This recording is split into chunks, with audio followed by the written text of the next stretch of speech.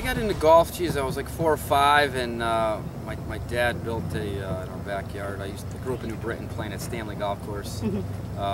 Built a net in the backyard, a little homemade net, and just kind of grew up firing balls into the net. And once I was old enough to get junior membership out at Stanley, it was $75 all summer, sun up to sunset. So I was hooked once I got swinging.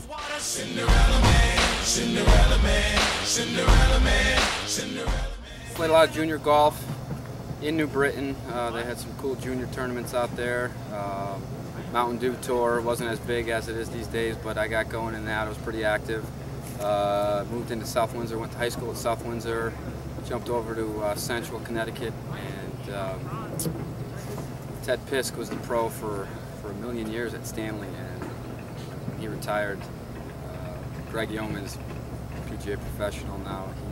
He took over at Stanley, and I was looking for a summer job, and we got to talking. A couple hours later, I ended up signing on as an apprentice with him, as an assistant professional with him. So that was 2002, Yeah.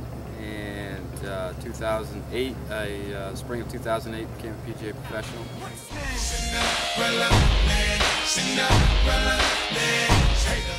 What I would say if I were to pick one thing is customer service. I mean, especially in this day and age, the golf industry, we can say, still kind of on a decline, idle if anything, but you know, going the extra mile, that customer service for me is what keeps people coming back. And you know, sitting on the other side of the counter, whether you go out to eat or you're shopping somewhere, you know, I always pay attention to the customer service. So I want to make sure, you know, everybody here, the staff here is, you know, we always joke here with the members, it's almost like cheers, you know, everybody knows each other here. I mean, it's a really unique group of guys and women here. Everybody knows each other, so we have a really good relationship, not just golf pro member relationship, but we're all friends here.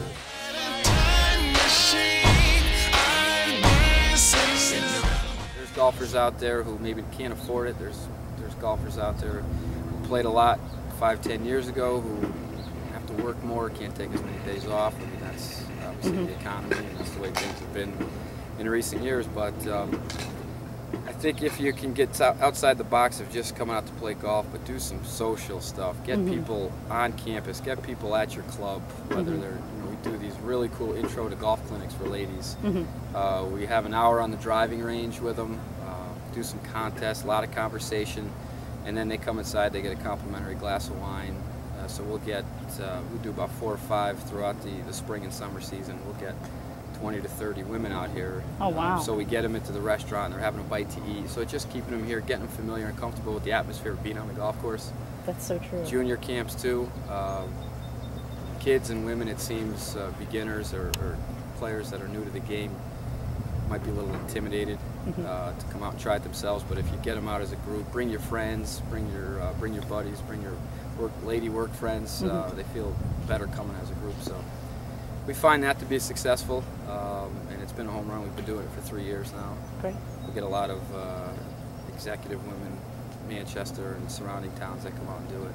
Great. We've got a real simple email marketing program we use. With a click of a button, we can get a flyer out to 4,000 or 5,000 people, and they get the word out. So it's very successful. Cinderella man, Cinderella man, Cinderella man, Cinderella.